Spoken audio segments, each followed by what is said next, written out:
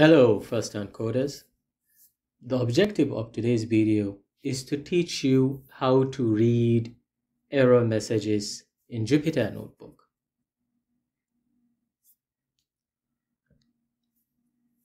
Here is an example of a code.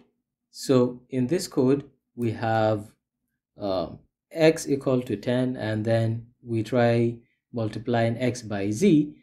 So in this case, we will get an error because z is unknown, right?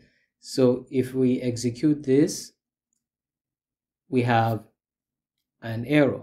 The name of the error is name error, and you can see the error message with a lot of jargons. So let's see what this error message is trying to tell us. So if you look at the error message closely, you would see that we have the name of the error.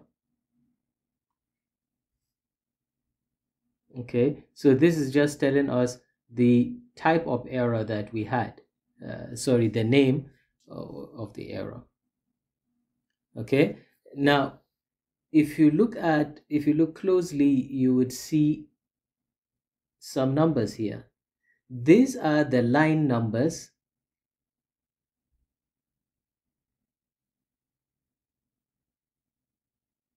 These are the line numbers. So they allow you to easily find the location of the error.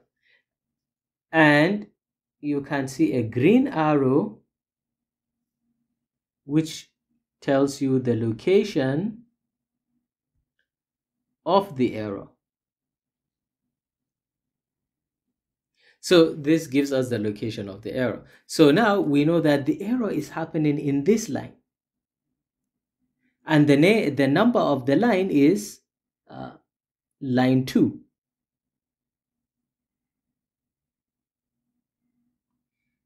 Okay. At the end, you can see the further explanation of what the error really is. So in this example, we can see that we are having an error, a name error, and the name z is not defined. So that means the name of this variable z has not been defined or has not been initialized earlier in the code. So we can easily come here. So we can easily come here, and then we can write maybe modify this and say z equal to float to convert whatever input we get from the user to float. You can notice some pop-up coming out.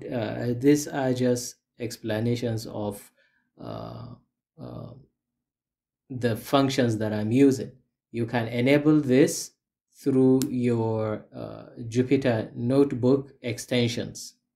Okay, so we can say input, and then we put the message so that the user can understand what we want him to input.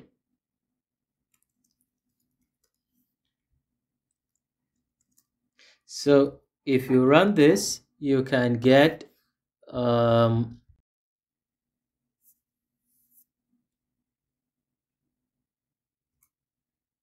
so let's give the value of z, because we have already assigned x. So let's give the value of z. So if we multiply 20 by 10, we get 200.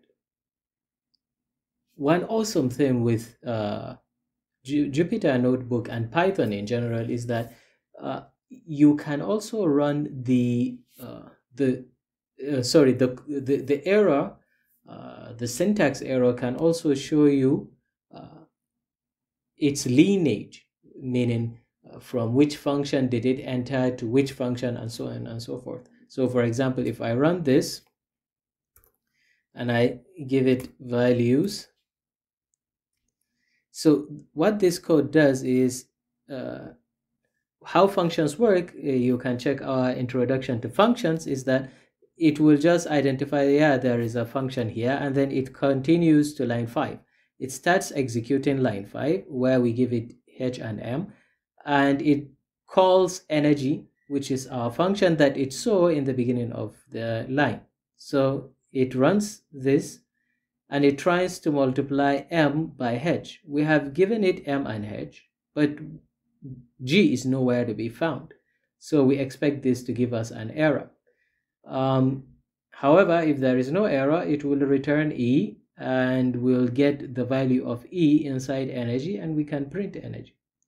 So if you look at the error message, you can see that this error message is showing us, first, it's showing us that there is an error which starts from line 12. So what you do is you go to the last error message, which is this one. You go to the last error message, and you can see from here that the error has started from the error is in line 2. Sorry. So we know that the error location of the error. So we know that the error is in line 2, but what is the error? What is the error message? The error message is a name. Sorry, the error type is name error, right? So it's a name error, which means we have made a mistake in the name of something. So we can come down at the bottom and we'll see that we have not defined G. Okay. Another good thing we can do is that apart from knowing the name, we can know which function called this function. So you can see that in this line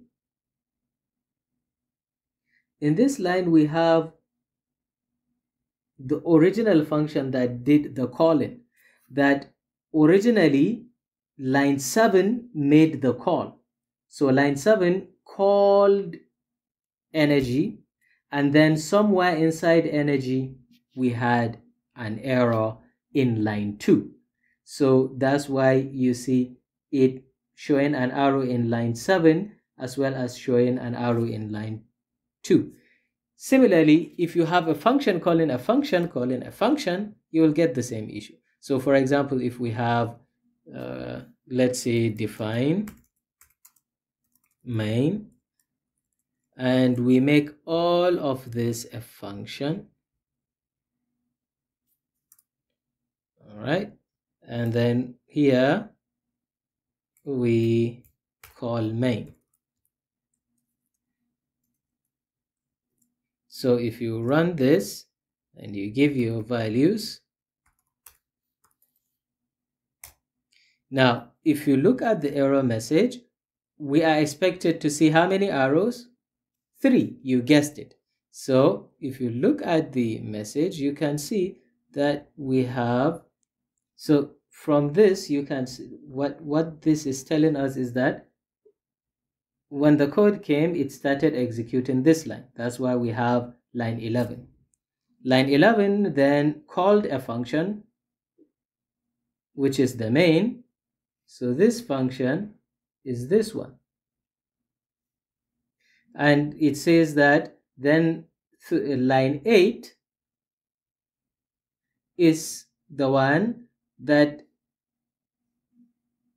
allows us to exit this function and enter, sorry, not exit, to jump into the other function. So which is this one. right? So, and then the error happened here. So you should always go to the last arrow, which is showing you that line 2 is the source, is the original source of the error. All these other lines that are trying to confuse you are just simply trying to help you know that the whole story, that the problem started when main called the function main, and then when energy called the function energy, and then in line 2 the error occurred. You can get information about the error names because you even if you don't know the error, at least you get an explanation here.